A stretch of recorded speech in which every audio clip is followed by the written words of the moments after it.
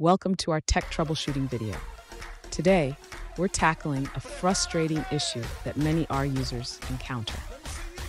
Our viewer is trying to download stock data from Yahoo Finance using the Quantmod package, but they're running into a roadblock just days before their group assignment is due. Let's dive into the details of their situation.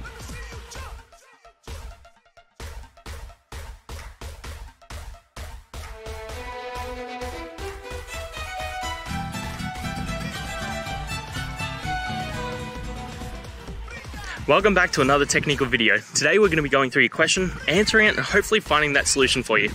Now, remember to stay just a little bit crazy like me, and hopefully you get to that resolution. Now let's continue on. If you're encountering issues downloading data from Yahoo Finance using the Quantmod package and R, let's first check the code you're using.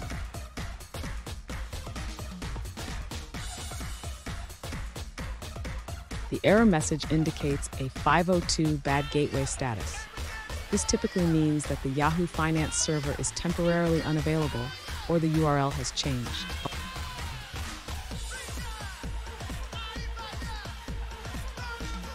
To troubleshoot, you can try using an alternative data source or check if the Yahoo Finance API has been updated. One option is to use the get symbols function with a different source.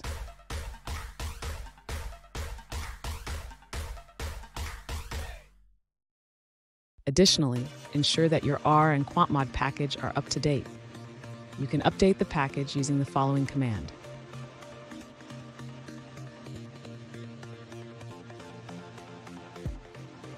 Finally, if the problem persists, consider checking online forums or the Quantmod documentation for any recent changes or issues reported by other users.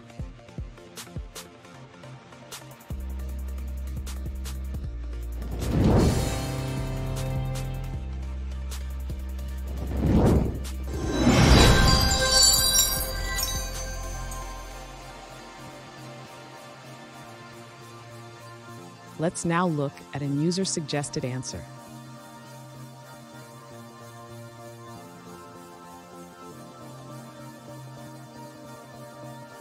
If you're having trouble downloading data from Yahoo Finance using Quantmod and R, there's good news. The latest version, 0.49, has fixed this issue.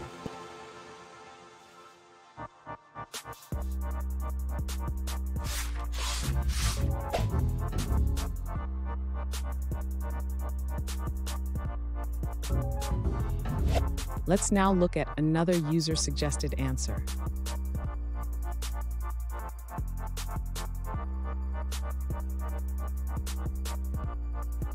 If you're having trouble downloading data from Yahoo Finance using Quantmod and R, there's a solution. A user created a function called getSymbols.yahoo.fix to help bypass the download issues.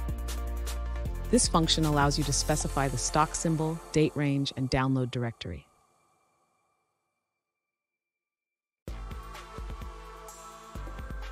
To use the function, visit the Yahoo Finance page for the stock, copy the download link, and extract the crumb from the URL.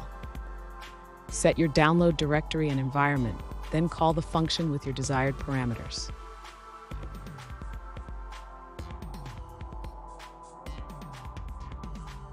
You can also download data for multiple assets using reply with getSymbols.yahoo.fix.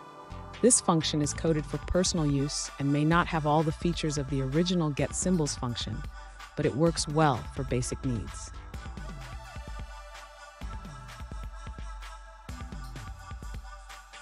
This solution was developed on Mac OS X using Safari, but it also works with Chrome, provided you manage your cookies correctly. The user encourages others to try this method for their data needs.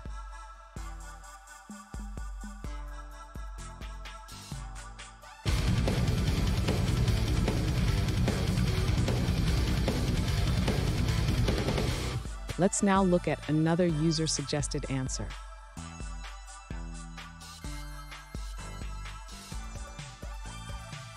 If you're having trouble downloading data from Yahoo Finance using Quantmod and R, you're not alone. A user on MRXL forum pointed out that Yahoo has updated their URL to use Unix timecoding for dates.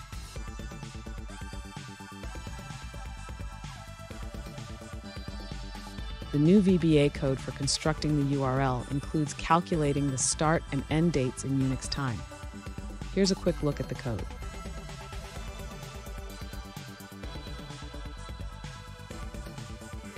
A crucial part of this process is retrieving the CRUM field, which contains cookie information from your browser. If you need help with that, check out a helpful post linked in the description.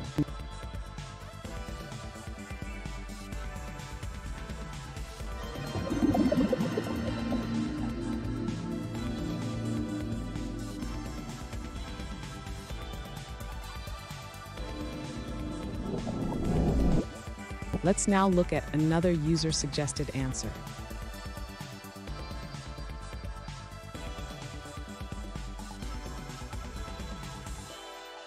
If you're having trouble downloading data from Yahoo Finance using Quantmod in R, try using Google Finance instead. The CSV format is slightly different, lacking adjusted prices and having a different date format.